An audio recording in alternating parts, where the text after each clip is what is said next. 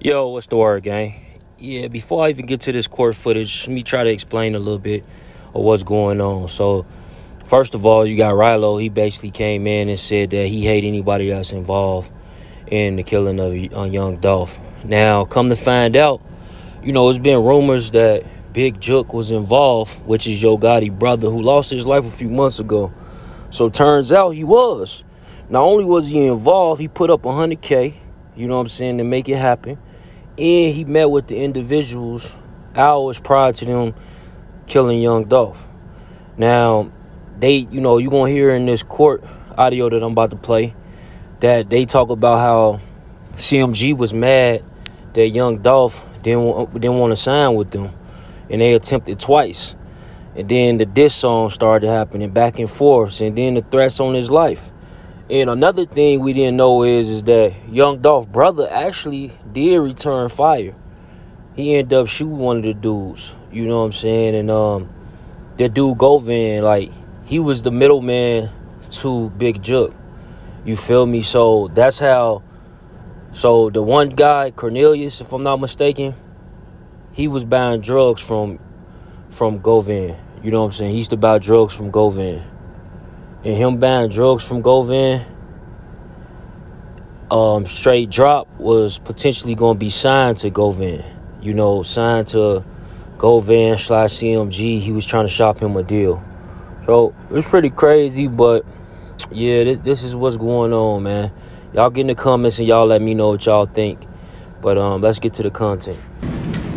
They wanted Dolph under their label, but he turned down millions. I want to do it myself. The second time, they wanted Dolph under their label, but he turned down many millions.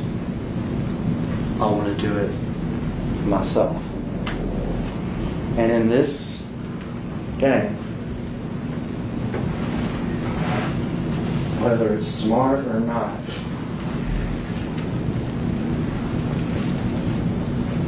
there are things called, it's in Memphis, we call them diss tracks, D-I-S-S.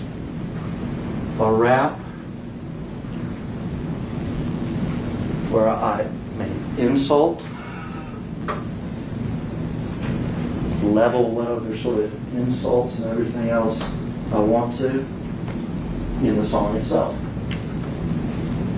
And Dolph had plenty of those. And he had plenty of those directed at this other label, the Cocaine Music Group, at their artist, and at their number 2 person. His name is Big Jook,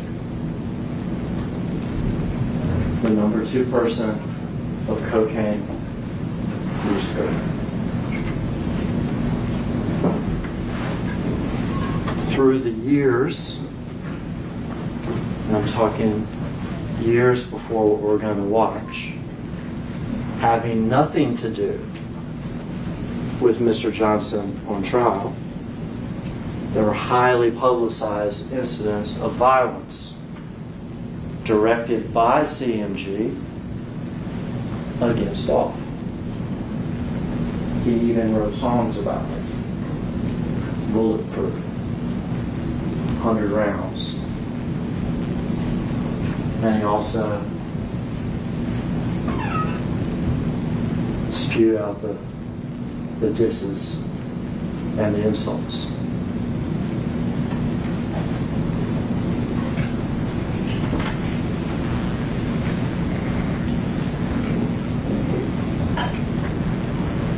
Stop it there.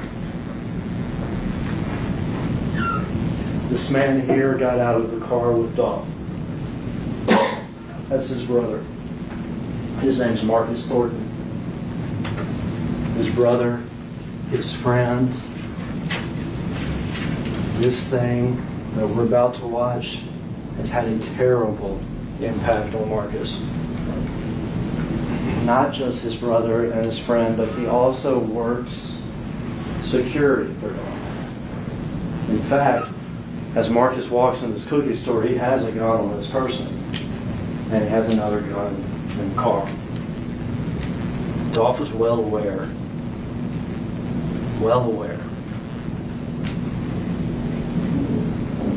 of the threats and the violence from CMG that were constantly hanging over him and his people.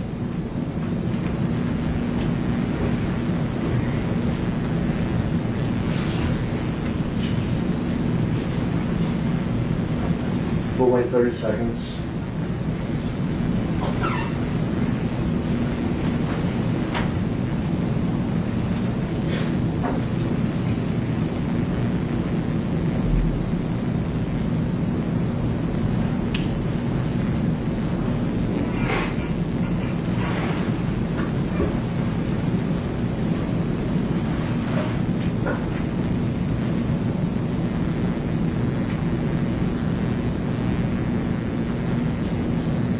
Stop it there.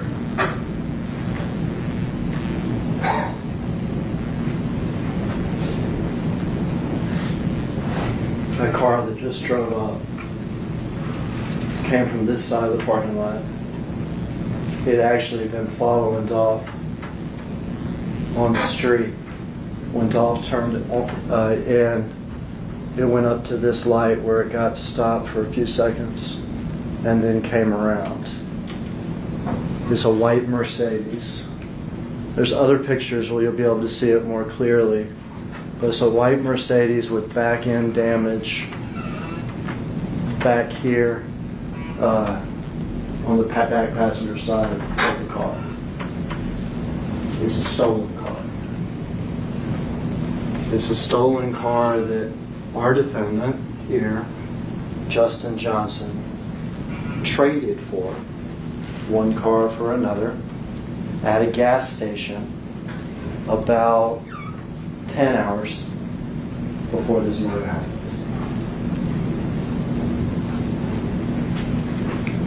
This man got out of the passenger side of the white Mercedes. Door's still open. We saw him run to the parking lot. He's here with a large semi-automatic weapon. He's in a hoodie, he's got sweatpants, and he's got white shoes. We'll see a second man come out of the car too. Those two men that we're going to see come out of the car, they're going to gun Dolph down. He's inside the business. He has walked over to sort of where the bathrooms are in the business. He's as close as I am to y'all. There's the window, and he's getting shot through the window. Both of these men will shoot. This one in particular, it looks like he's never shot this type of gun before. It's because he probably hadn't. The second man out of the car who's driving is our defendant, Justin Johnson. Neither one of these men are professional hitmen. It looks like they don't take tactical shooting stances, it's because they don't.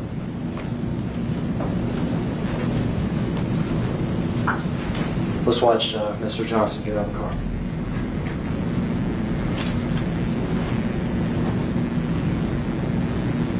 You can stop it here. This is Dolph here. Remember, he was wearing the yellow. This is Marcus. Remember, I told you he had a gun. He tries to return fire as these two men quickly shoot Dolph. Dolph's body's riddled with bullets. He shot all in the back, in the face, in the neck, in his arms. The first man out was Cornelius Smith, and he has that semi-automatic weapon shooting wildly into Dolph. The second man out was Justin Johnson, who has a handgun, who's firing at Dolph as he lays on the ground. Marcus Thornton starts firing back once he hears the shots. Now we see him emerge from the building. Can't tell in the video, but Marcus actually hits Cornelius in the shoulder shoot back.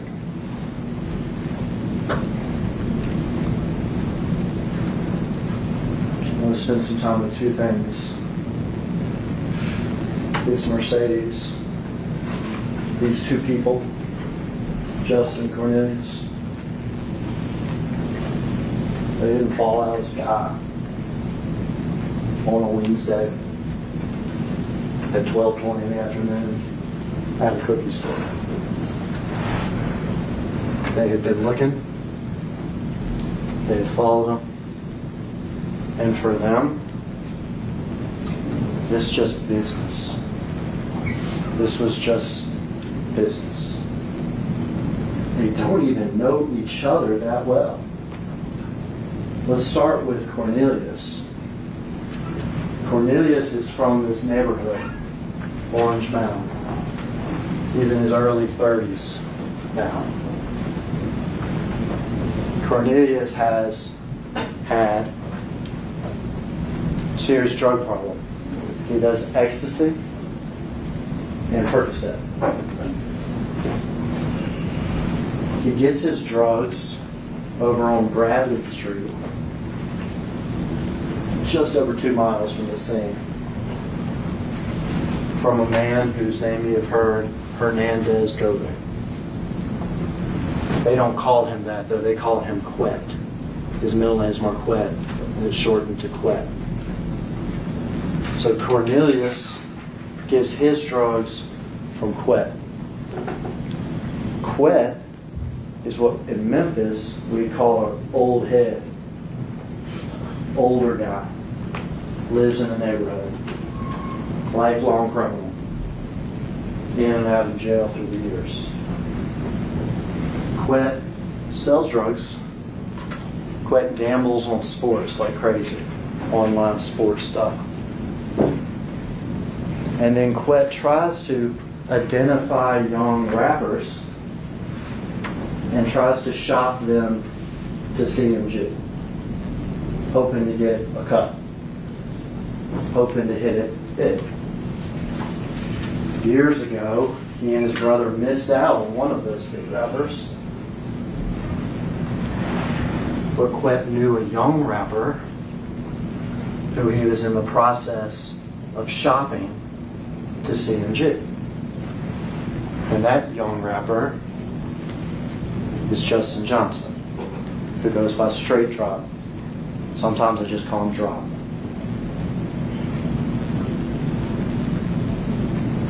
So Quet's the common person. He knows Cornelius from the neighborhood, knows him well, sells him drugs. He knows Justin Johnson. He's trying to get him to be the next CMG rapper.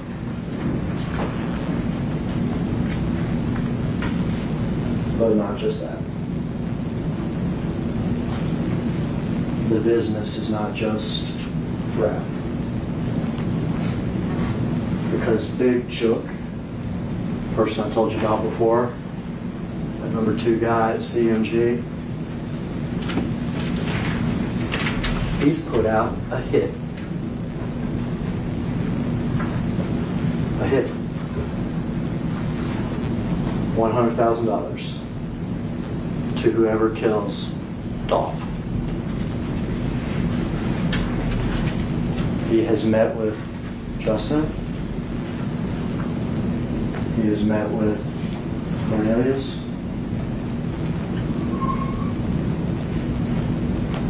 And they think they're ready to do it. They're definitely willing to do it.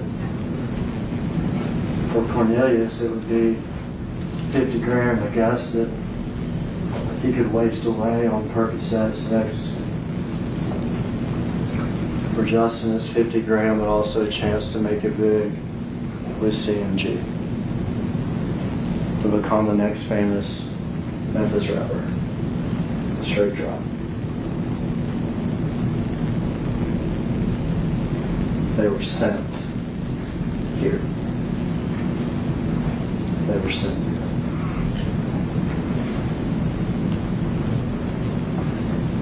They're not professional hitmen. Not even monsters. I'm not going to call anybody a monster. This is just business for these two. Money for Cornelius, money and rap fame for Justin Johnson.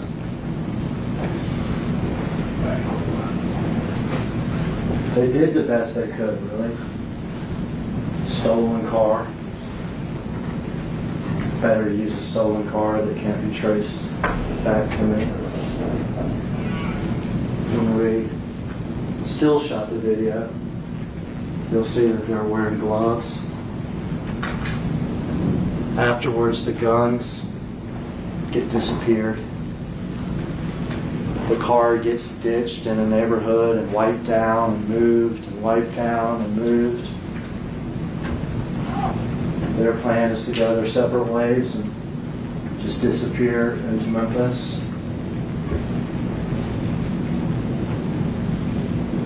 They did the best they could.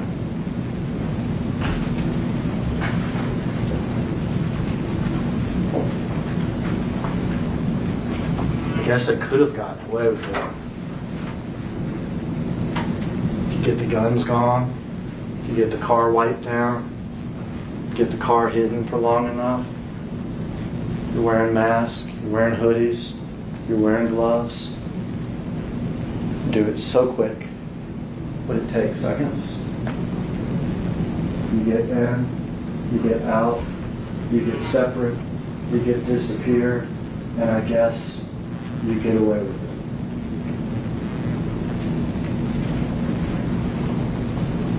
There's a problem there, though. There's a problem there.